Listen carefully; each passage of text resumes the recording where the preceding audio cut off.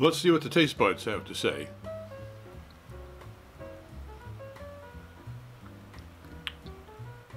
There's a lot of bitter Seville orange there. And pineapple. Pineapple and orange. Boy, they are front and center and happy as can be. Almost overpowering. One more sip.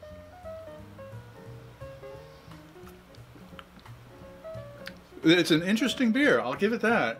And it did warn me about the pineapple and orange, and it's right up front about it. In fact, is very proud of it. But, and so it does. It meets the expectations except for the hazy part. That's it.